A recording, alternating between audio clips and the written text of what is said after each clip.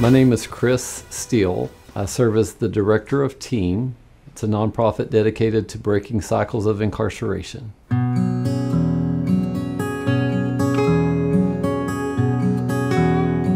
What TEEM represents to the layperson is that we are an entity that helps individuals who are overcoming a troubled past successfully navigate through the barriers of rebuilding their life and moving toward being a productive, contributing member of our community.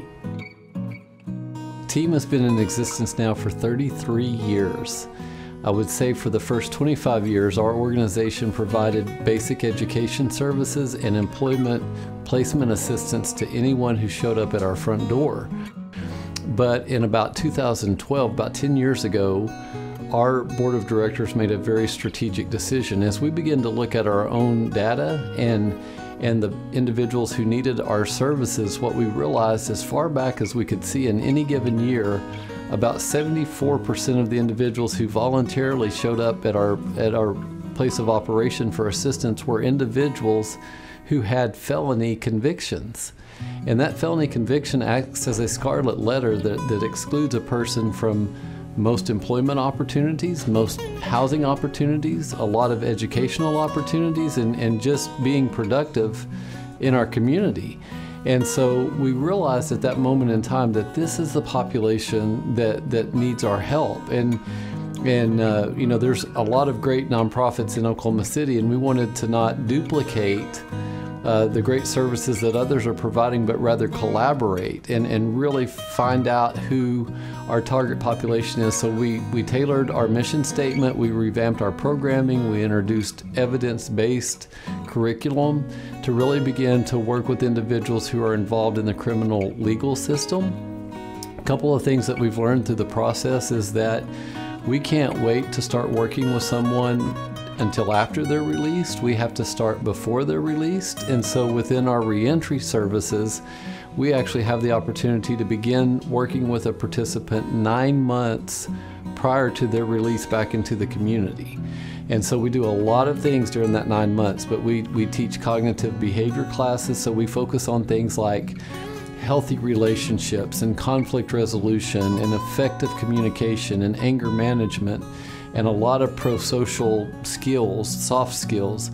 We teach financial literacy, we teach basic computer skills, we build resumes, we practice interview techniques and make sure that a person is really ready. We do short-term goal setting and long-term goal setting and transition planning, and we identify and remove as many barriers as we can prior to the person re-entering our community.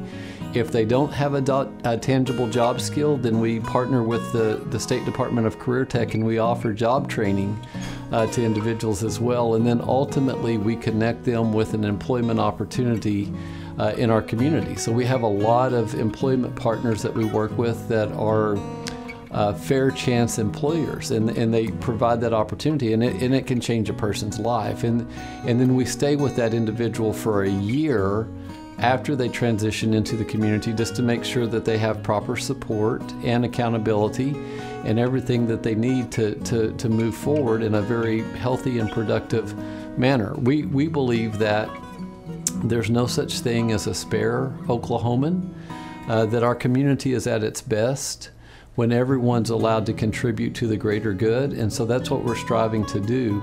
That's on the reentry side, but since we've started in the past 10 years really focusing on this population, we've added 3 additional programs, and 2 are in the area of diversion services. So now we have staff embedded at the Oklahoma County Public Defender's Office and in the Oklahoma County Jail. And when a person is arrested and processed into the county jail, we're looking at their charges, we're looking at that person's background. If they do not pose a danger to the community, and if they're only in the jail because they cannot afford to pay their bond, then we advocate for their release to the judges and to the district attorney's office. And we're all working together to make sure that a person is able to re-enter the community safely, and then connected with appropriate supportive services that will allow that individual to flourish. And so we've just seen tremendous results. We started that program actually in 2017, and have secured the release of about 2,100 individuals. And the recidivism rate is almost nil, because when we're able to connect a person with the proper support and walk with that individual, make sure that that person has meaningful employment, stability in their housing situation, adequate access to transportation, the individual does just fine. And so that's what we're really about.